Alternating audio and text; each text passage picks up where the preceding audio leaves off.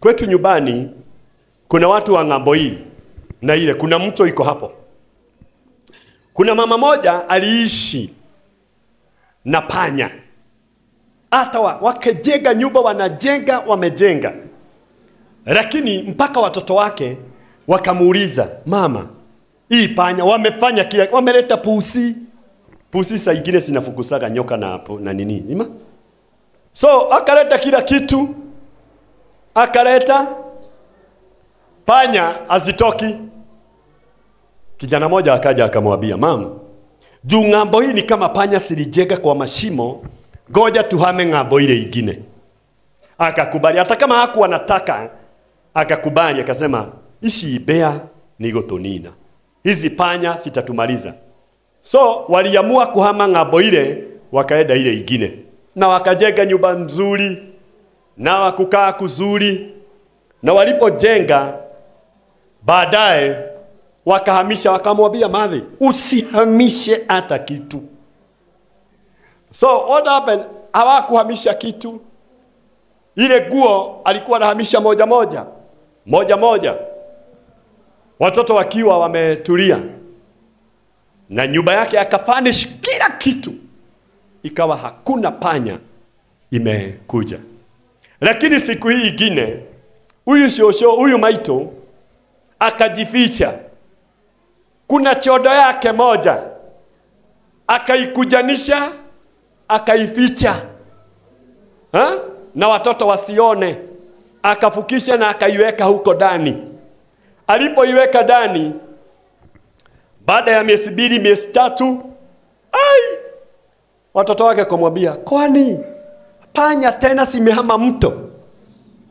Panya imetoka wapi? Na tumeleta vitu mpya. Wakachunguza. Panya sikazana, juu panya inazaanaga haraka. Within 1 month, 2 months, panya sikaanza kuwasubua kama vile. Wakakaa chini, wakaulizana, nini kilifanyika? Huyu mama akasema, watoto wangu, kujeni ni confess. Kujeni ni waambie. Muliniambia mimi nisije nikahamisha kitu. Lakini ile chondo nilipewa na wamama. Ile chondo yangu niliificha na nikaja naye. Iko wapi? Iko pale. Wakakuta wakati aliificha hapo, kuna panya zilikuwa zimejega hapo, na hakushughulika, alivuka nacho.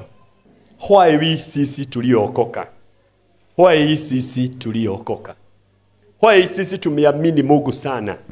Mashida ya Kanani inatukuta kwa nyumba yetu. Yaweza kuwa uliakomodate shetani hata kama uliokoka. Kuna chondo umehama naye. Kuli kiondo wathamire na kio. Uliona hiyo chondo, ukakataa, ukasema, hii kadogo si baya. Let me come to my point. Deliverance from all evil. Si umemshuka hiyo? So wewe kuna chondo ulihama naye. Kwenu kuna chodo umehama. That is why even the tamaa, mambo yale, hata kama unakuwa, shetani ana makao. Unafukuza shetani wa ufukara, lakini shetani wa madeni, shetani wa ufukara, lakini shetani wa tamaa ako. It's the same demon. Ni vile amejicategorize, ni vile amejigroup. Grouping of the devils, grouping, loneliness is a demon, sickness, tamaa. Galatians 5. Tuangalie. Wagalatia 5 hapa ni mwili. Naye tamaa za mwili ni hii. Hebu angalia. Wewe ulifukuza pepo ya ulevi ama ya nini? Hiyo ulipotoka ukaa na tamaa ya ushuda, uchungu wa roho. It is the same demon.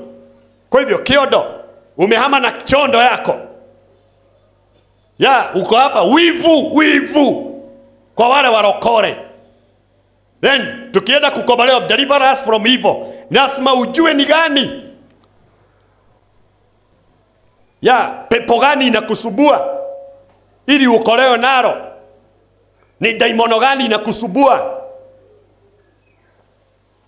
Juweza kuwa uliokoka Yesu Kristo ni Bwana, ninaenda mbinguni na njia imani, lakini kuna daimono, zile pepo 7. In the book of Matthew, Bible inasema, naye huyu mwanamke anaitwa Mary Magdalena alikuwa na pepo 7. Kuna wengine tuliokoka tuko na pepo 30. Lakini tunadili na jobless. Ama? Where is the 6? Hatukai kwa miguuni mwa Yesu. Huyu mwanamke alikuwa na pepo 7. Anaitwa Mary the Magdala. Alikuwa na pepo moja ya usherati. Na alikuwa hapo. Hiyo ndio ilikuwa inajulikana sana katika the book of John 8. Inasema ya kwamba naye watu wakaamua wampige na mawe. Wow. Walipoamua wampige na mawe, juu pepo yake ilikuwa inaitwa exposed demon, exposed weakness. Kuna watu wako hapa hawana exposed weakness ama demon, pepo inaonekana kimwili, wako na internal. Mtu aesaua, mtu aesafanya anatamaa na wivu, ako na jambo liko gumu, linafanya accommodation of the devil. Chondo gako ni gani lilio napanya? Wewe unacheka wale wengine, ni hivyo. Hiyo ndio tunataka tukibane. God, he may deliver. John 8, let we read quickly. Hebu mimi nitasoma na inaamini ya kwamba Bwana atatusaidia. Mtakatifu mlango wa 8 mstari wa 3. Waandishi na Mafarisayo wakamletea mwanamke aliyefumaniwa katika uzinzi, wakamweka katikati. Wakamwambia, Mwalimu, mwanamke huyu amefumaniwa alipokuwa akizini. God bless you. That is one demon. When you go back, utasikia the same lady. Luther atatusomea. Bible inasema naye kukapatikana mwanamke aliyokuwa na pepo 7. Tutakuja hapo. Kabla tufike, tunasoma in the book of Matthew 6.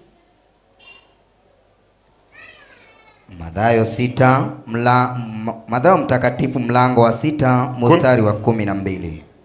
Utusamehe deni zetu kama sisi nasi tuwasameheavyo wadeni wetu. God bless you. Kwa hivyo kama wasasamehea mtu, wewe na wewe ni candidate wa kusamehewa. Because life is alternating. Ina alternate hivi na hivi. Kile unahitaji kuna mwingine anahitaji hivyo. Kwa hivyo tunapata ya kwamba kuna hiyo weakness yuko naye, kuna mtu mwingine anako naye. Kuna mtu umebeba hapa. Kuna mtu uko na yeye. Kuli udureda wikuo na wewe ureda wikane.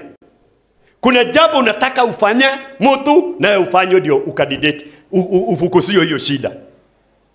Bible inasema hawa watu wa mji wa Magdala hawakuwa hata dakika moja wakiona mtu hata moja ako jema ama anafanya kitu mzuri. Siku moja wakafumania mwanamke ako na weakness. Na alipokuwa na weakness, Bible inasema akamwambia apigwe yeye na mawe. Hiyo ndio sheria imefanyika. Na Yesu akakaa chini wakamletea. Lakini solution ilikuwa nini? Hapo chini inasema aje? Mstari wa 5. Solution ilisema aje?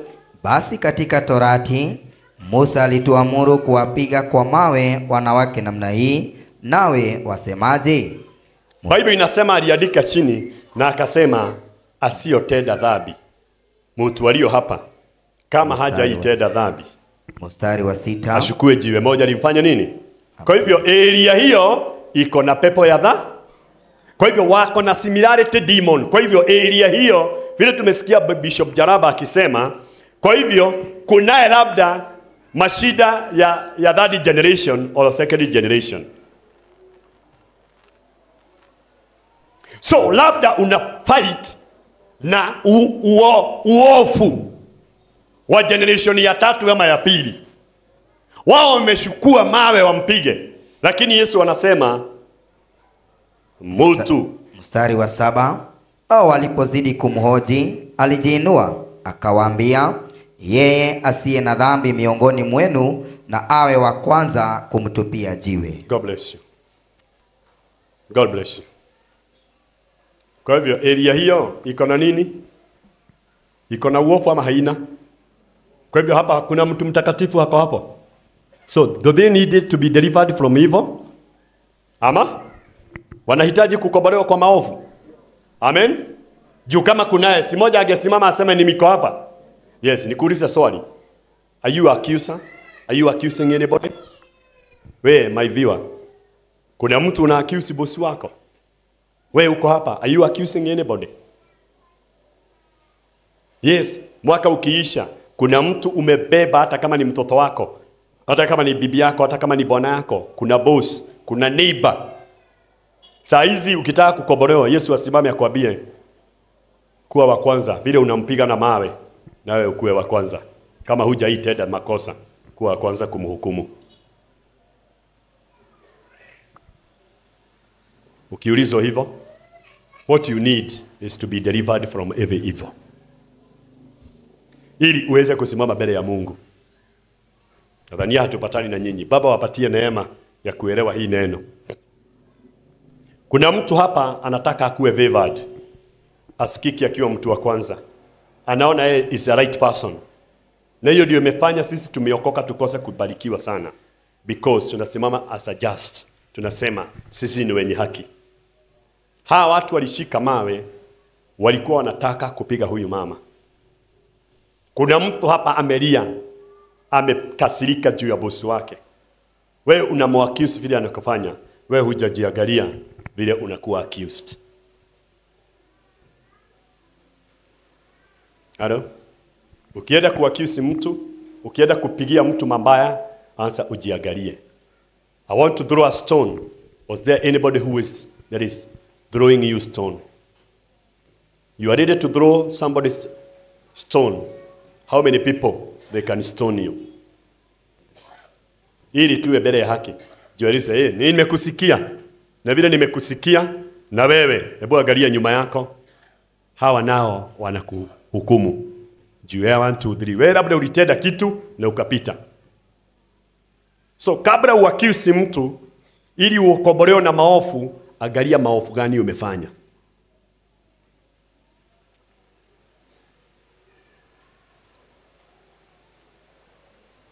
Ili usememe haki ya Bwana, so ile jibu ulipata vile usema hata nimebarikiwa, it was the mercies of God. Kama ungepaa katika hukumu, labda kuna weti tulio hapa hatugesimama. Wameshika nini? Walimpata na nini? Walimpata na nini? Biblia inasema apigwe kwa mawe. Walimpata katika matendo, ama? Na sheria inasema aje? Sheria ya kwako inasema hufai kukosewa, ama? Sheria ya kwako inafanya unafaa ufanyiwe vile unataka, si kweli? Sheria ya kwako unahitaji kusema wewe ndio mwenye haki. Have you ever do yourself life reset? Kama una delete vitu zote, sikikata kuchukua simu. Unaona unaopiga inasikia iko na moto. Unasikia iko na joto. Inakuambia delete everything. Ama a new setup. Una delete kila kitu. Unakuwa na factory reset. Hii mwaka vile umehukumu watu wote. Hata saa hizi. Wewe umechukua mawe. Umechukua mawe. Umeandika watu mabaya vile wamekutendea. Wewe umeona vile umekosewa. Wewe umekosea wangapi? Na ndipo Bible inasema a driving scripture. Na usitutie kwenye masawishi, bali utuokoe kama vile tunaokoa. Utusamehe madeni yetu kama vile mwaka ukienda kuisha. Are you going to the factory reset? Can you take yourself to factory reset? Can you take to the factory reset to your creator? Umwambie, yes, I'm judging this person. Ivoni na mfikiria vibaya. Hata ninaona hafurahi na mimi. Ni ukweli. Ninaona Mr. Wabani hapa. Vile ameniangalia ni kama hanipendi. Okay, huyu mtu alitenda intentionally. Ama nilikuwa nyakati za ubaya. Juu watu wengi walitukosea nyakati za ubaya. When you are in the bad season, don't expect anybody to do you good. Take this. Understand your season. So that you are not going to judge people. Understand the season that you are living. Nikwambie kama una live a good season, hata ukojoe barabarani watu watakupigia makofi. They are going to second you. na kukusupport. Utatusi mtu uone watu wakikupigia makofi because you are in the good season. Understand your season so that you are not going to judge people. Ili ukae na Mungu wako, usameheo madeni yako, usameheo makosa yako, usameheo maisha yako. Ili hata ukiomba utasikika haraka. You will never enter the prayer. I pray that the time you go before God, you are not going to lend prayers. Nikiomba mtu wote ananisikiza mwaka huu, na wote mahali ananisaidia, naomba Mungu akusaidie usirenti maombi. Nikopeshe maombi yako, ni support. Some people, they are living with prayer renting. Are you together? Prayer renting. Wanakodesha maombi. Na ukienda hata ulale. Naona watu wengine wamelala juu sija kuambia nani amekuroga. Na wewe kila kati wote utaishi ukirenti maombi. Na unikumbuke. Sikiza. Na unikumbuke. That is my petition. Umekumbukwa kutoka kwa msikiti mpaka kanisa ya kiroho. Bwana apewe sifa. Na si ati watu wanakushukulia burden. There is burden carrier. People who can carry your burden even without telling. Unikumbuke. Watu watapewa maziko yako. Amen. Watu watakuombea bila kuwajua. Lakini every time chukua na munikumbuke. Na munikumbuke. Wewe utajikumbuka lini? I pray this time that you're not going to live in the renting prayer. In the mighty name of Jesus. How many people wako katika John 8? Wanaenda mbele za Mungu, badala wajibiwe, wanaambiwa rudi nyumbani ukasameheane madeni yako. Wewe unakuja na uchungu, your sister, your brother, your neighbor. Baba, angalia bila beni baja. Angalia maombi ya uchungu itoke ndani yetu ili shetani akose kuwa accommodated. I'm talking about you must destroy the houses that you are accommodating the devil. Na shetani amejigawanisha, alipojua anajulikana. Alijigawana katika particles. Alijigawanisha na tuchebechebe tudogo. Alijigawanisha, atakupatia the evil thoughts. Atakupatia shetani saizi akujagi vile alikuja boom, malaika wa kifo. Hapana. Ataweka kadenti ndani yako. Aweke tu. Jiga, watu wote wameshaona jiga ama wameshakuliwa na jiga. Ukiona ile mnyama ama mdudu, ule anafanyaga jiga siigie, ni kitu kadogo sana. Ama? Na kana kuumaga na utamu. Ama? Kakikuigia, unasikia katamu. Ama? Hata unajikunaga unasikia hii na hiyo kamwacho ni kazuri. Kamwacho. Hata unafanya hivyo unagogagogesha. Unasikia vizuri. Kama mdudu anaitwa jiga, anaigiaga kwa mtu na utamu. What about the devil? Baada ya hiyo analetaga mashida. Inaenda kuwa kidoda ama iwe ugonjwa wa jiga. I pray today tuangalie hata kama tuna accommodate shetani na utamu. Alafu tukija hapa tukikobolewa, uambio nyorosha njia zako. Unaambiwa hapana, niliambia mtu mwingine anyoroshe njia. Kaniambia pastor, do you know your spiritual father? Nikikosa kuna daktari. Atanitibu mwili. Kuna policeman, kuna nyumba 10, kuna mabayale wengine. Unajua hao ni nini? Hao wewe ni wa roho. Wewe kimahali umepewa ni roho. Unichuga mabaya kiroho na kwenda biguni. Hiyo ingine, that is why chief wako, that is why headman yako, polisi yako na daktari. Nikigojeka kimwili ni ndugu shidano. Nikifanya tabia baya niweko shidani. Hiyo ingine ndio umeashowe kazi yako ni spiritual. Kamwambia wewe sawa. Enda ukachugo na polisi na daktari. Juu hii kazi ni lazima ugoje kulaumiwa na kukriticiziwa. This is an office that we are ready to be condemned, to be criticized, to be fighted, to be destroyed. Hii unaona nimesimama hapa, nimejisirubisha. Hapa unaona niko hapa. Hii kazi ukikubali hii. Wacha hiyo yako unafanyanga masaa 3 alafu unaenda. Wewe saiacha. Ujue hii niko na nadhiri siwezi acha. Hii nitaacha wakati nitaenda kaburini na sitaiacha hata nikienda kaburini. kwa sababu watoto wangu wa kiroho na wale nimehubiria. Hii kila wakati nikiamuka hivi sionagi baraka, naonaga how to overcome criticism. Hiyo ndio kitu ya kwanza. Ni vile nitashinda matusi, kuigiliwa na kuchukiwa. Hiyo ndio kitu number 1. Number 2, how are going to receive my blessing. Juu mimi blessings sitaguliagi mbele, upigamizi ndio unakuwa mwingi. Juu I'm a mouthpiece of God. So kila wakati ninapingwa mdomo wangu nisiongee na nisifikishe kupeleka injili. So that is how men of God are. Bwana Yesu apewe sifa. Nikiamuka hivi mimi siedhaniagi vile mnaambia leo ni siku njema, naulizaga asante Bwana, nipatie neema ya kushinda majaribu. 2, nipatie nguvu ya kuamini. Imani yangu isipungue. Juu yasapitia majaribu ukose imani. Imani yako ikuwe drained. Number 3, how am I going to receive my blessing? Na vile nitaichunga. Then from there ninaanza kuongeza. Hiyo ingine itakuja baadaye. Biblia inasema hawa na kijiji, warokore, waobezi, wahuduma, watumishi na wachungaji, madhagiudi, hawa mama wa kanisa hawa tuko nao hapa. Watu wale wanaingia ukitaka kuona pasa ni wao wanakuwa wa mbele. Hawa watu wabaya waliacha mambo yao. Lazima muone kwa kanisa wakawa wa kwanza kuhukumiana. Wewe uko hapa, hakuna nyumba ya mtu hujui. Hakuna mtu ambaye akiachwa na akiolewa usiku unajua ulikuwa wapi. Akibarikiwa ulibarikiwa, akiachwa unajua. Hawa ndio wanaitwa mafarisayo. You know the story of brethren.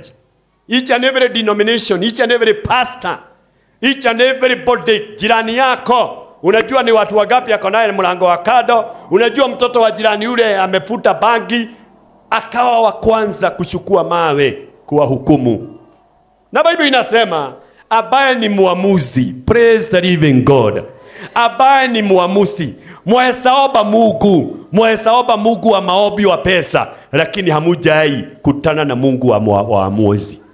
Let me pay you people of God. You can pray for the God of deliverance. You can pray for every God that you want wa pesa. Lakini kunaye Mungu final, anaitagwa Mungu wa kuamua. Hallelujah. Anasikilizaga na sikio lake, lakini la mpili huaga anasikia ya kuamua. Waweza kuwa ule munapiga, ule mumeshukulia mawe, ule ambaye hukuragi juu yake, Mungu ameamua kumuinua. Juu Mungu wa kuamua haogilishagi ushauri kwa mtu. Na Biblia inasema hati ya kwamba hajaitaka mwenye dhambi ya kufe, bali umpatiaga chance atubu. Na wewe ndio umeandika vitambu, ndio umemwekea bahasha ya 100, bahasha ya milioni 1, unamwekelea kwa madhabahu ya kila kanisa na kila waganga, ukitaka watoto wake waishe. What about the just God wakati atakayesimama? Wakati Mungu wa uamuzi, wakati Mungu wa ushauri atakuja, wakati Mungu wa hukumu na uamuzi atakayesimama akuje pande yako, utasema aje? Muogope. Wachana na Mungu wa miujiza ya kupona, wachana na Mungu wa miujiza hii ingine, lakini jiulize, wewe umeshukua which stone are you raising to stone somebody? Say, God deliver me from every evil. The evil things is that things that you are intended. Unafikiria kufanya mtu. Uko hapa ni kweli kanisani, lakini maombi yako haujaombea kitu yote. Umeombea mtu amekuumiza. Labda alitenda, ama wewe, hebu nikuambie kitu, sikizeni watu Kristo ndio tuombe. Do you know maybe you are judging people and you are in the season of badness. You are in the season of trial. Do you know? Hebu nikuambie, wakati wa ubaya si wakati wa majaribu. Labda unahukumu. Kuna season 3 tunaishi duniani. Masiku ya ubaya masiku ya majaribu na masiku ya uzuri. The time of trial, time of tremble, are you together? And times of goodness. Na hii na mnaona goodness iko moja. Juu wakati wa majaribu na wakati wa ubaya inafanana. Amen. Usipokuwa in the roho ujue huyu ni kujaribiwa na jaribiwa. Naye huyu ni nyakati za ubaya. Nyakati za ubaya zinakaaje? Nyakati za ubaya inakuwa simila, ng'ombe, kuku, mashamba yako, wapi watu wote wanakujaribia kitu inafanana. Mtoto, wewe, kila kitu, kama ni boma yenu mnapitia kitu inafanana.